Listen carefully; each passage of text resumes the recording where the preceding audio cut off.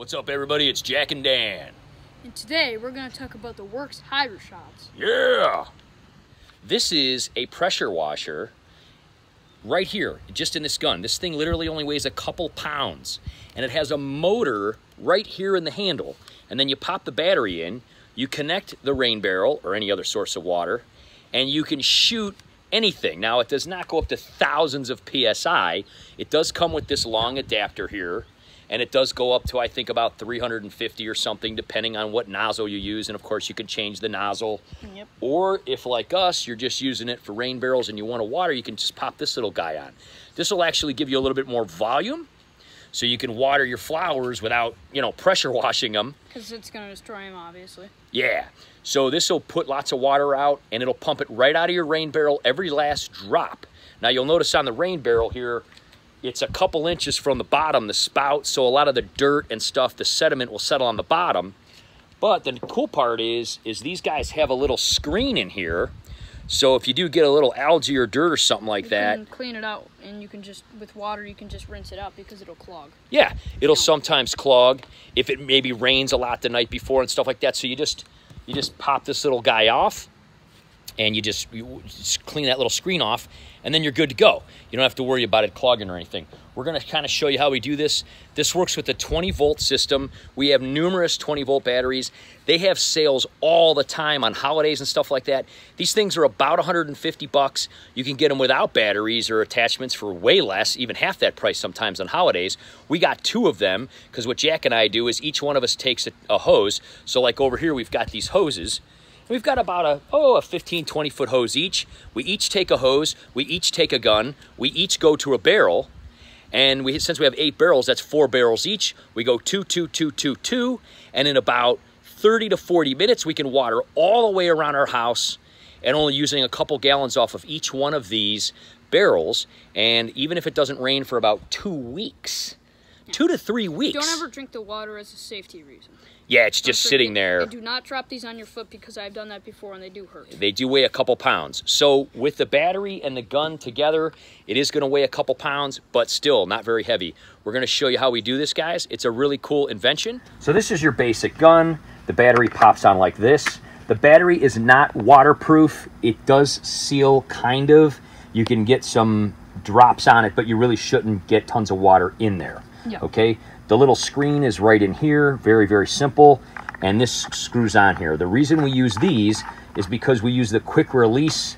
We can just pop it on, and then we have the quick release on the other side of the hose, and we set those up on the barrels. So we go around with the gun and the hose connected. We just pop it off one rain barrel and go to a next rain barrel, pop it on. And those things literally only cost $1 or $2 a piece, those quick releases. So for a very small investment with the hoses and quick releases, you can take these from barrel to barrel very quickly, spray each area, and move on along. Again, in 30 or 40 minutes, we can knock out all of this stuff that we have, and we're gonna show you how much we have here in a second. With these, it's very simple. You push it on, and you turn it, and you're set to go. You can use this right off your rain barrel. You can spray your house. You can, wash your windows. They even have soap attachments. You could spray your car. You could pressure wash your deck. Anything you want. It's not going to take off the kind of stuff that something would if it had, thousands of PSI.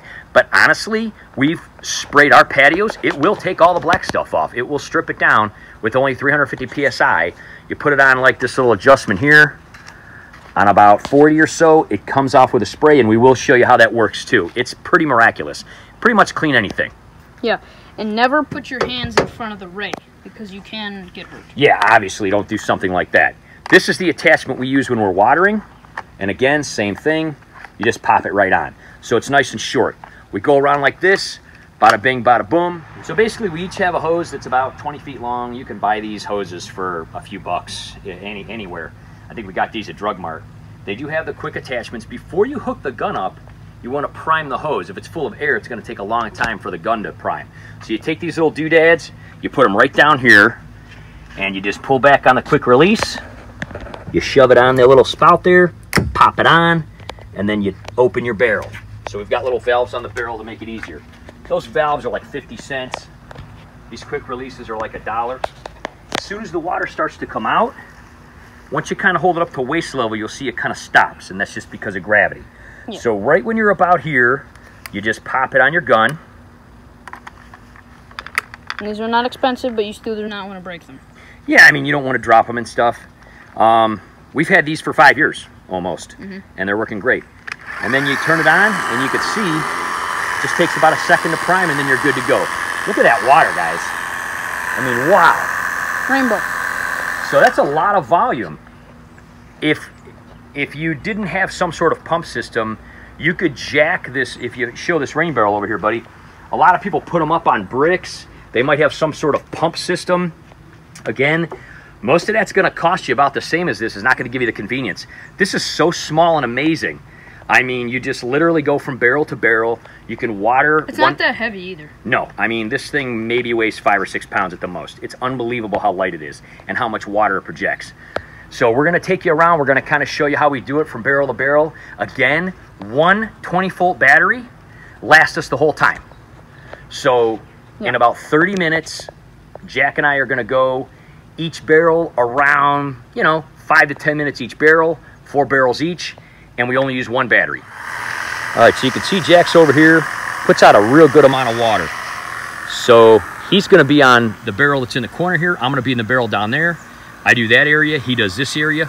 Look at this clematis this year. I mean, wow. And then these batteries now have this little thing. You can test them. Yes. So you just hit that, and that'll actually give you an indicator of how much you have left. Yes. Very, very nice. So Jack's going to go ahead and start here. And he's going to come down and meet me on the other side. And then one of us will hook up to this barrel, and one of us will hook up to the other barrel, and we'll keep going around. I just want to give you a point of view shot here. You can see they do make a little bit of a noise. They're really not super loud. They don't vibrate much in your hand, and they're very ergodynamically helpful. I mean, very nice. You just hit the little safety button, pull the trigger. They're very easy to use. I'll spray each one of these guys in the back for a good minute or so, soak it down real good, and then just move on along to the next one. You can see this here is the one barrel that Jack's running off of. What he does is he takes his hose all the way to the end, and then he starts watering toward me. I start down there, and I work this way, and then we basically meet in the middle.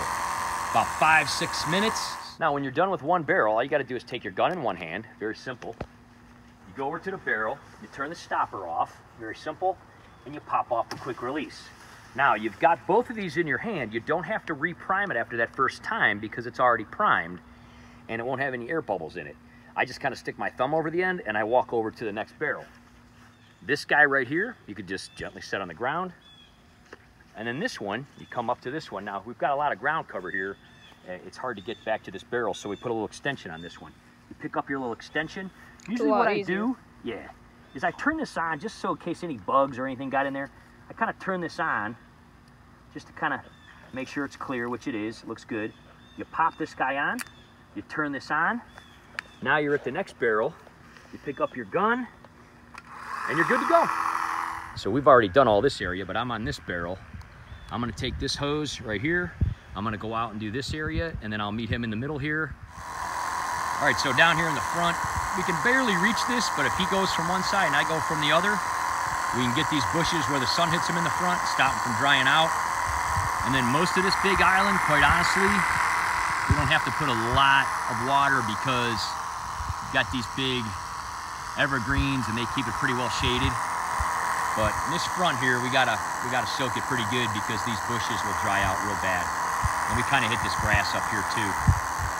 We couldn't possibly water all of our grass. There's just way too much. The nice part is no matter how dry it gets, it always comes back. But these plants will not. They'll pretty much just dry up and die, and then you're done for the whole summer if you don't water them. This lake grass really doesn't require much. It's really easy, low maintenance stuff. It's awesome. I love it. I might actually plant some more of that. These holly bushes hardly require any. They're kind of like a cactus, really. And then all this kind of ground cover we have in here, we just kind of hit it a little bit. Again, it's pretty well shaded. As long as we kind of hit it for a couple of minutes a day, it'll be fine. And then a lot of this ground cover will creep over, and most of these rocks will pretty much be covered in another couple weeks. We just kind of let Mother Nature do her thing, and we just kind of trim an edge. And you know, just kind of let things go, keep it under control. We try not to do too much. Look at this big, gigantic collie. This thing's crazy. It goes all the way around the front. And you can see we just kind of trim it right along the bricks. You really don't have to water these hardly at all. If we start to notice it turning brown, we'll hit it a little bit, but same with these big bushes. You really don't have to because they're so deep. They really go down there and get the water. As long as you're watering everything around them, they usually do pretty well. But if we notice them getting a little brown, same with these big guys over here. If we notice them kind of hitting a little brown, we'll hit them. But that only happens if it goes a couple weeks with just like really, really hot weather. Even if it's super sunny and there's a drought, if it's not really hot, they'll still tend to do pretty well. I mean, you could see they all need trimmed. These are our big, gigantic pokeweed plants in the front. They grow really tall. Gorgeous little plants there. These are our milkweeds that we started propagating up here. You can see they spread like wildfire. Really cool because we get so many butterflies up here. There's none here right now because they tend to take off in the water, but we will get some shots. We get some awesome moths and butterflies and hummingbirds. It's really, really neat. These are gorgeous, when they all bloom like this. Really cool when the sun hits them and you get all these butterflies up here. These are our two big islands in the front, one by the house. And we just kind of got these bricks separating everything and we let the ground cover take off. We don't have to mulch it, we just water it and trim it back. Really easy. I just want to show you standing next to Jack. Jack's 5 feet tall. Look at how tall this pokeweed got. This stuff literally just sprouted 3 weeks ago. That's how fast this stuff grows, and it still isn't done growing. And it's way over your head, isn't it, buddy? Oh, well, for sure, yeah. So the reason we like this is it blocks some of the evening sun. When the sun's going down, it blocks the sun from hitting the bedrooms, helps them cool off. It's actually like a wall. Pretty cool. Yeah, it's really cool. It's like a wall of plants. And they actually do look kind of neat. They grow these huge, kind of pumpkin-looking berries, pokeweed berries here. Looks like little pumpkins, and they get really big, and they get black and pink, and they're really kind of cool. They are deer-resistant as well, so we don't really have to do much to them. They're deer, well, kind of like deer repellent. Yeah. Cool. Now, they used to use these berries. A little bit of a history lesson here. Yeah, I was just gonna say they used the ink. They get purple, and they pressed them together, and they used the ink liquid, and you know they used the quill from the goose or whatever, and they used it to write the Declaration of Independence. The founding fathers used the exact same berry. All those early, the Independence, Declaration of Independence, all those papers were actually made and written from the ink from these very berries right here. Must have had to pick a lot of them. Probably, but I'll tell you what, they propagate pretty good. Yes. Again, look at how thick this is. These literally sprouted 3 weeks ago. Look how thick this is. Wrap my hand around that. How big that is. It's like a tree. This whole area of the roof here all goes to this barrel. Like I said, guys, literally 1 hour of rain. If we get a good little storm in the summer, it will fill all 8 of these barrels in like an hour. 480 gallons of water, just like that. One little rain every couple of weeks is all we need. Look at that fern over there in the corner. Gigantic. This big hosta. All this stuff here, we've never used one single drop of our own water since we got these 5 years ago. Totally awesome. I mean, look at these gigantic things. Never used a drop of water. Just rainwater off our barrels. Okay, so every now and then, it's Jack's bedroom window here. What do you got on your window there, man? Bird poop. Yeah, got hammered. Normally, if the sun hits that, it's gonna dry. You're never gonna get it off. The cool part is, you pop this little sprinkler deal off, throw that in your pocket, and get your big old pressure washer attachment. What you do is you just push that on, twist it. What we do is, when we see things like this, put it on a little 0 attachment, and then you pull your trigger. You can just knock that right off the window. Okay? Takes a second to prime. See that? Take that right off of there, man.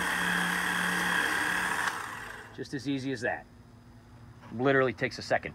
If we see things like any kind of bird crap up on the house or anything, we can just go pop these off. You can use it for the rims of your car, anything like that at all. Again, it's only gonna go up to about 350, more than strong enough to take off most stuff. It's kind of cool because when we trim these red ones down, you can really see the yellow sticking up from behind. It's really cool. We just haven't gotten around to it yet. We probably will real soon. Okay, so we're gonna check. And yeah, we used almost the whole battery. So that's Jack's gun. I still have a little bit more energy on mine. I'm gonna attach this big guy here. Just show you guys a little bit more of what you can do with some of these different kind of nozzles. So you can see this has a selection of different things you can do. You can use this other sprinkler there, but it won't put out as much volume as the shorter one. I'm gonna put this on 25, which seems to work really good for doing sidewalk. So I'll give you an idea of what that does. If you take a look over here, it's pretty nasty. And you can see if you get up close here, it'll take that right off. No problem at all. This gets a lot of algae right here because water kind of sits in this depression.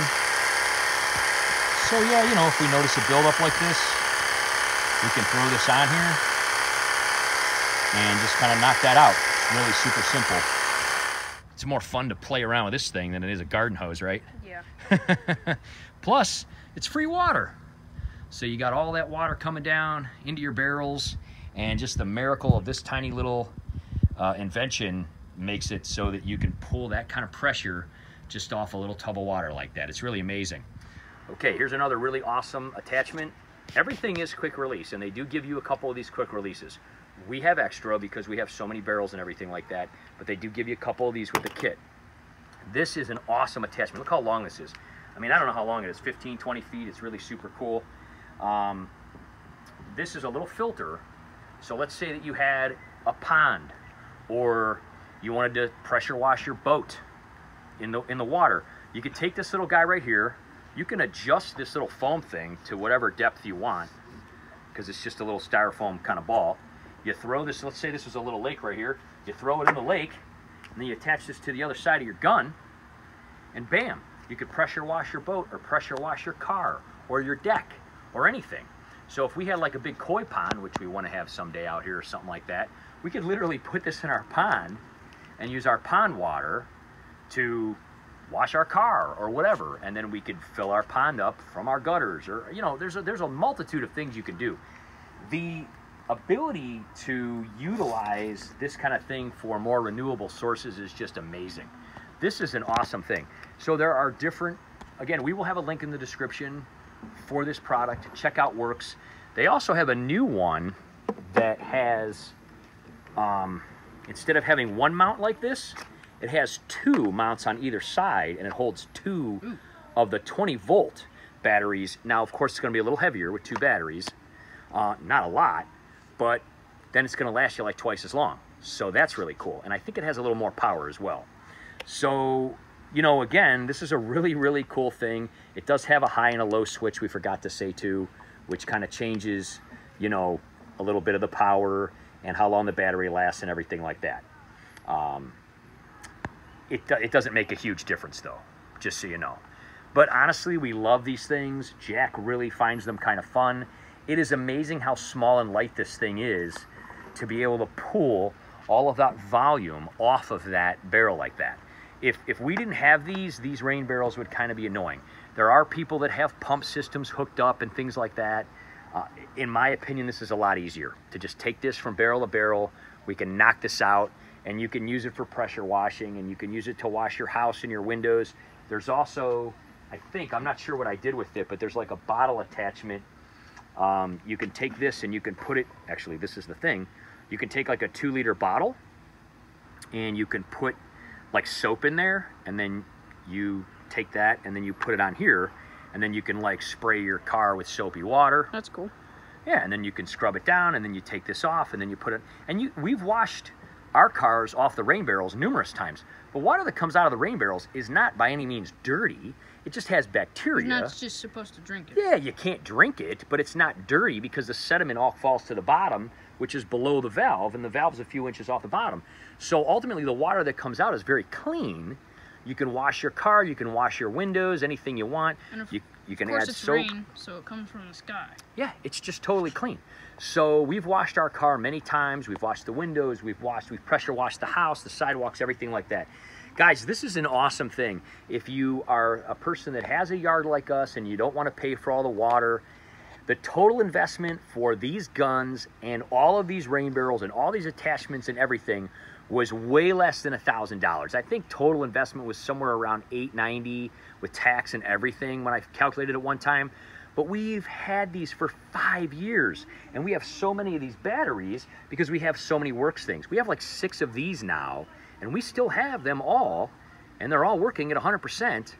Some of them we've had for as long as 10 years since we got our first WORX GT, and some of them we've had for like 5 to 6 years. And they work awesome. They just work awesome. So it's a power share system. We use them for our drills. We use them for everything. So this is just an awesome, awesome system. We would have probably spent that much in water. All the watering that we use and do out here, we would have probably spent that much in water in 2 years. Instead, it's lasted us 5 years now. Hopefully it'll last us maybe 5 more at least. So we're basically getting, like, if it lasts us 10 years, 8 years of free water, it may even last us longer than that. So we're getting all this free water paid for itself in 2 years. It's a very good investment. Check out the description, check out the links. Thanks for watching, guys. As always, subscribe and hit the bell for future notifications. We review things like this and share things like this all the time. See you next time, guys. Quick spoiler for an upcoming video. We're going to be using this to pick up 500-pound boulders, actually. Yeah, this is an attachment that goes to the WORX Aero Cart. And Yep. it's an amazing little invention we're going to be showing you in an upcoming video. See you next time, guys. Bye-bye.